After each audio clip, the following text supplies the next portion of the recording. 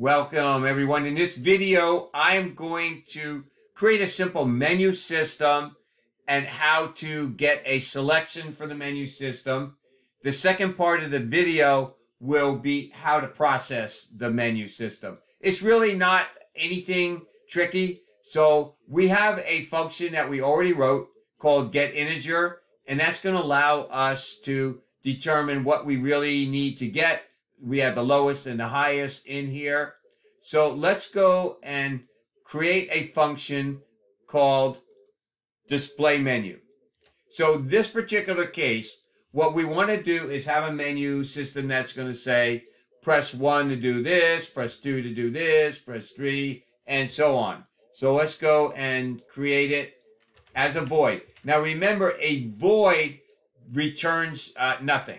So they're normally used to display items or print something that after being calculated or even calculate and display and not return anything. So we're just going to call this simply display menu. Now we do not need any variables, any parameters or anything like that. So we're just going to do simple display menu and we'll start off simple. So let's go display menu. And we'll do this here. And what we might do is enhance this a little, which will go back to the question, what happens if we have 3 values in there? But let's go and not worry about that right now. Let's go and put in here. We're just doing nothing more than displaying. So we're going to do cout. Press 1 to do this, and then we'll do a. Now, this is acceptable if you want to. Remember, we talked about it's not a good idea to use the new line character for 2 reasons. One, it does not flush the buffer, but also remember that it doesn't work on every system. So you have to bear that in mind. It should work on Macs as well, but you might be using another compiler that doesn't recognize it. So what I'm going to do here is, and I'll just copy the same thing in here.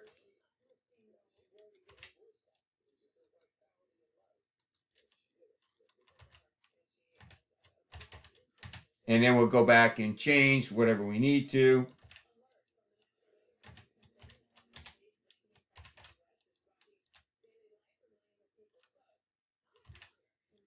So what we need to do here is change this to 2, 3, and 4, and this will be to exit. So you would put your individual menu selections in here. Maybe this would be press 1 to calculate the area of a rectangle, press 2 to calculate the area of a circle, press 3 to calculate the volume of a cube, or whatever you would put in here as your prompts. And we do not need a return statement in here. So let's go and test this in here. So we could also put in here, please enter your selection, but we're going to use this with the getInteger. So let's just go and test this real quick. So what we just do is display menu.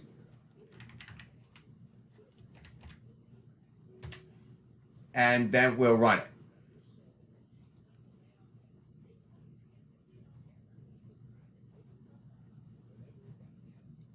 And so all it does is display the menu. So that's not really exciting, but it does the purpose of it. So the next thing we want to do here is add, let's put this here.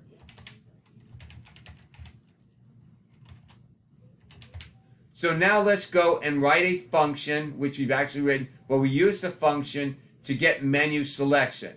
So really what we have is 1, 2, 3, and 4.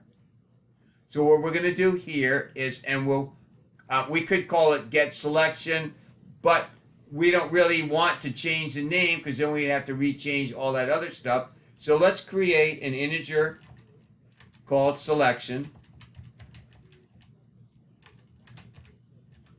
And then what we'll do here is selection equals get integer.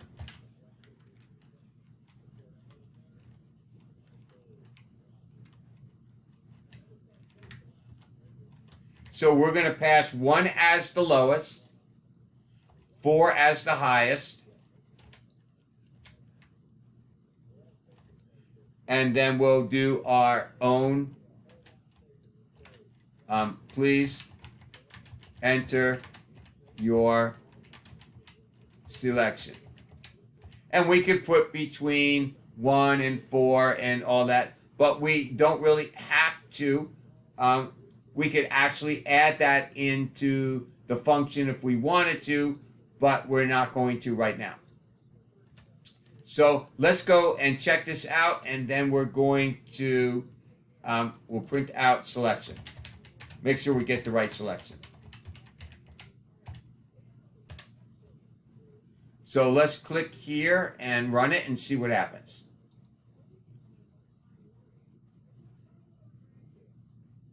So remember that I always check the one below the minimum first, one higher than the highest first. Now, we did it before with the salary. We shouldn't have to do it again, but I want to make sure. So let's go 0 and invalid number. Let's do 5, invalid number. And then let's do 4, and that works. So now we have it good. So we got the number in here that we wanted.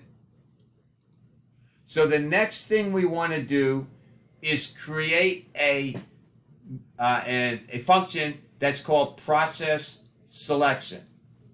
Now notice I'm not adding any other variables other than selection in here. So let's go and do a void, because remember, this is not going to do anything. It's just going to process selection. It's not going to return anything, but we might want to change it later on to see if we want to display something that is processed perfectly or whatever it is. For right now, let's just leave it as void. And then we'll call it process selection. And what we need to pass here is the selection. So we need an integer. And let's create the actual selection. Now this is going to be done with a simple case statement. A switch case statement.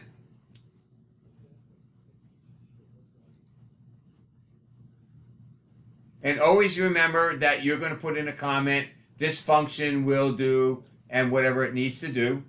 So we can call this selection or whatever you want to call it. Remember that the name here is irrelevant. So let's go and do a switch selection. And let's just print out what they chose. So we're going to do case 1, see out, process 1. And remember, you need a break. Otherwise, it'll do the same thing over and over again. So let's go and copy so I don't have to rewrite everything.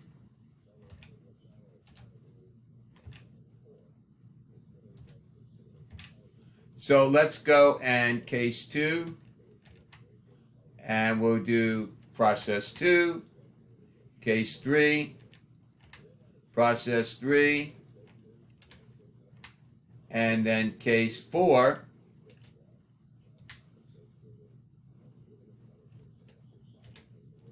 process, let's just say exit. And then I always do this, but it's not always necessary, but I do it anyway. And I'll do default. And I'll do cout error. we should not have gotten here.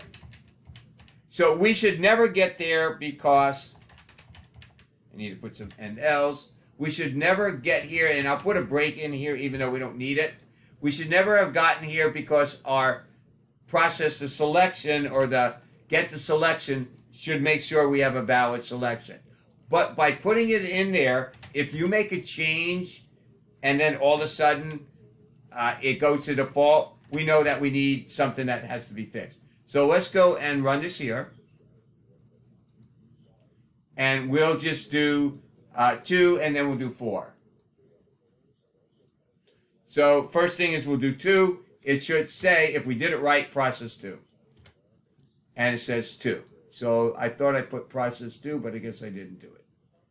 And it might be because I didn't call the function. So that makes sense. So let's go and do process selection. And we'll pass the selection. Now let's try it again.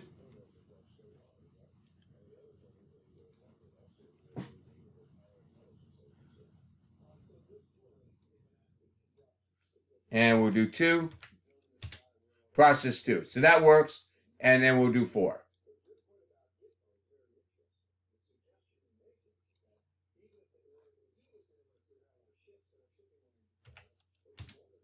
So it looks like, it says process exit. So everything looks good at that point in time. So I'm going to put the video on pause to open it up for questions. We are back now, and we are going to actually write a menu selection that's going to get the area of a rectangle. So it sounds difficult, but it's really rather easy. So let's go to our process selection, and we also have to go to our menu, and we're going to press 1 to get the area of a rectangle. So what I'm going to do is keep it simple because I want to use integers, so we'll just make it rather simple. So what we need now is we need a function that's going to calculate the area of a rectangle. So let's go and write that now. It's really not that difficult. So let's do a integer. We're going to return an integer, and we'll do calc area rectangle. And we really don't need to pass anything here at this point in time except for the length and the width. That's it. So now this is very important. If you do the length and the width, you better make sure that you pass it in the length and the width. In this particular case, it really doesn't matter too much because the length times the width equals the width times the length. That's a property in math. I believe it's called the commutative property, where A times B equals B times A. So in this particular case, it's fine. But if you're doing something where you're dividing one by the other, then you're really going to run into a problem. So we want to make sure that we're doing it properly right from the get-go. And we'll create our area of a rectangle.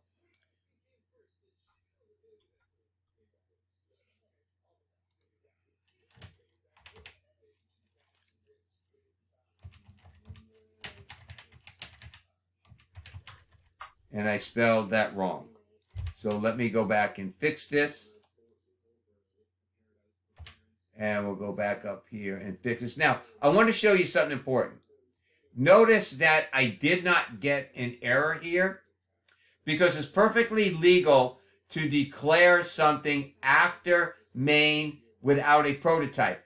The problem is you won't be able to access it in here. But now we have a prototype without a matching function definition. So we need to get the spelling there correctly. So that should take care of this. So now what we want to do is write the area of a rectangle in here.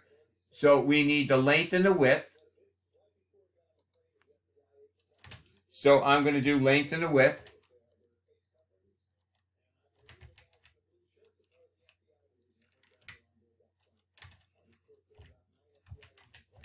So I'm going to show you a way that you could do it. I just don't think it's good programming. So we could do this, return length times the width. We could do that. I don't personally feel that makes a lot of sense, except if something is really extremely simple. So let's do this instead.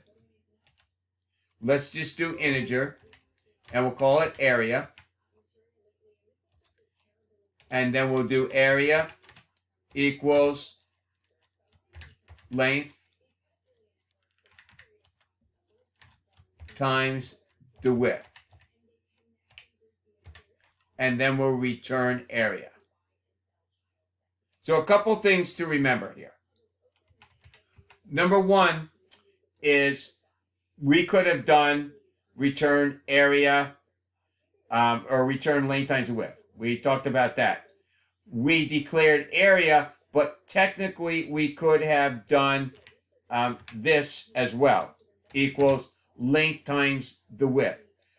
And I don't have a problem if you do the length times the width in this, because when you're using a parameter, it's acceptable to do that, but I prefer that you do not do it because you're going to be prone to making more mistakes. So let's just do it this way for now.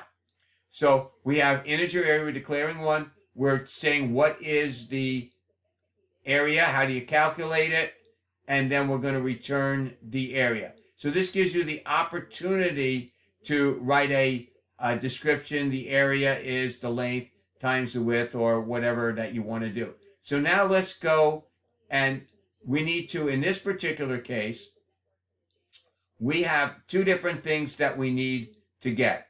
So we can do it one of two different ways. So since we're doing the area of a rectangle, we technically could get it, we can do it two different ways, and I'm going to do it both ways in here. We technically could get the length and the width here because we're doing something specific that needs a length and a width. Or we could do this. So we're going to process area of a rectangle.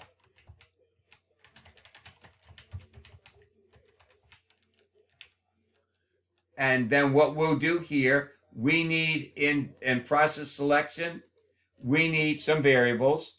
So we need 3 integers. We need area of a rectangle. And I'm doing area of a rectangle as opposed to area because we might want to do area of a circle or something else in here. And then we'll do length.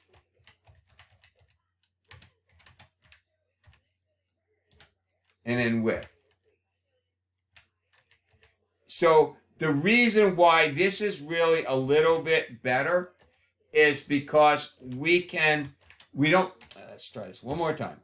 The reason why this is a little bit better is because we have the length and the width in here, so we can display results and say the rectangle, the area of a rectangle of length this and width this equals that. Did I spell this wrong? Is that right? I think that's right. So now we have process area rectangle. So what we want to do here is length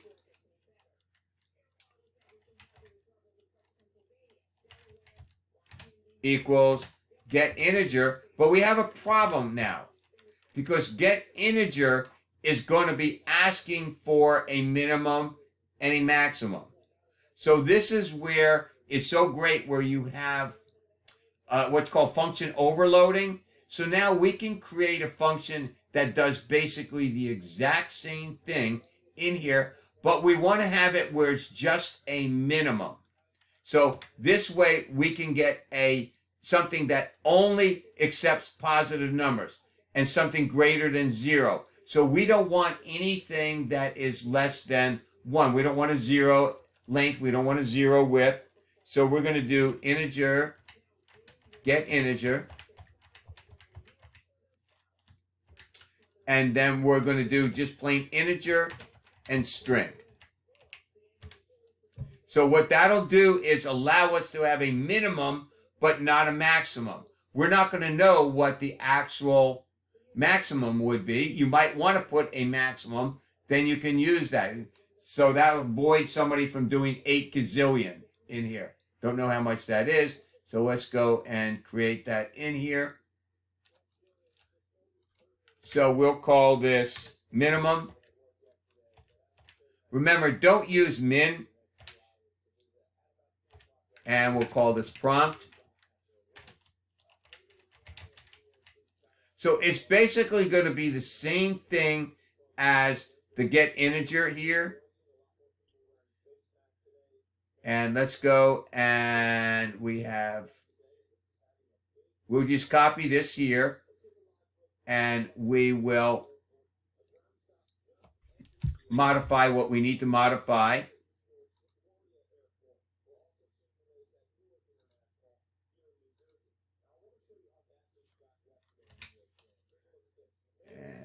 So let's get rid of this. We don't need this. So what we need here now is need number. We don't need the or. So we can just get rid of this. And we do need to change this to minimum. And then we have everything should be looking good here.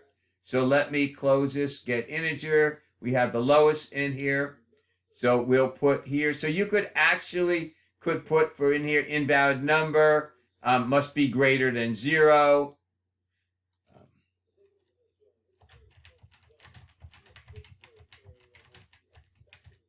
And then we could put minimum in here. So we can go back and enhance that later on. So we have in here, let's go to our switch statement. And we want to do get integer. And we'll put here min as 1. And then we'll do what is the length. And of course, I wish I could spell the rectangle.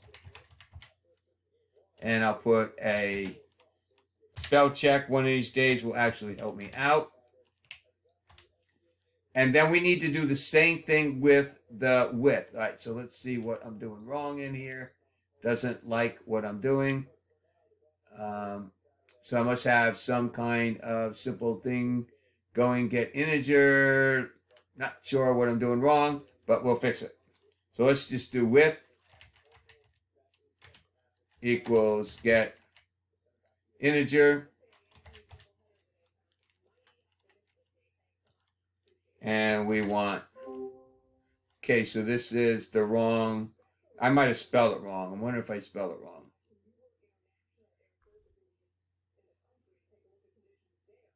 So we'll do the same thing. What is the width?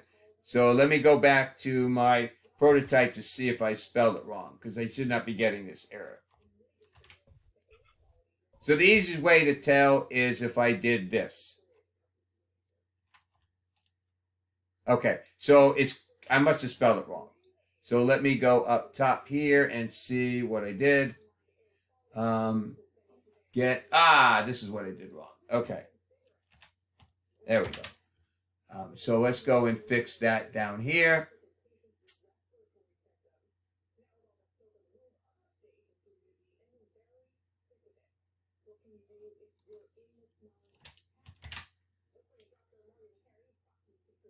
And we're looking to the process selection, see if all our little nasty things get away in here. So what is the width? And then we'll just do a simple see out the area of the rectangle. And we could do width, length of this and width of that is, and So we need to do calculate it. Area equals get area, or is it calc area? Let's see what we called it. Calc area of a rectangle. Okay.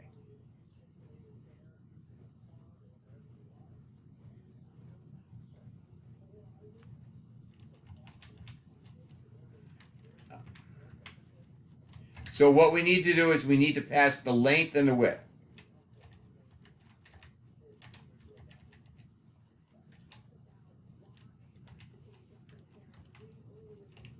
And now we'll do something simple. We'll do, this should be area of rectangle. Eventually I will learn how to spell. And let's go and run this in here. The area of rectangle is area. And that's looking good. So now I get again area of rectangle. Finally, after 27 times. So let's go and run this now, and let's see how that works.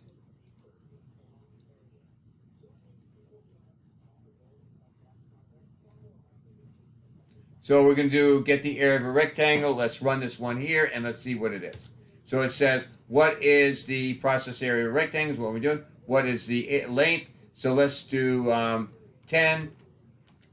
And then for the width, let's do 7. So if we did it right, we're going to get 70. And the area is 70, and we had selection number 1. So that looks pretty good. So I'm going to delete that here. See how we don't really need this. So the last thing we're going to do is we're going to get this where, well, this only does one thing. Well, what happens if we want to keep processing until we get to number 4? So let's go and go back and look at this. I'm going to end this video now. Then we're going to go and make a few changes in there to enhance some things and a different way to do the same thing.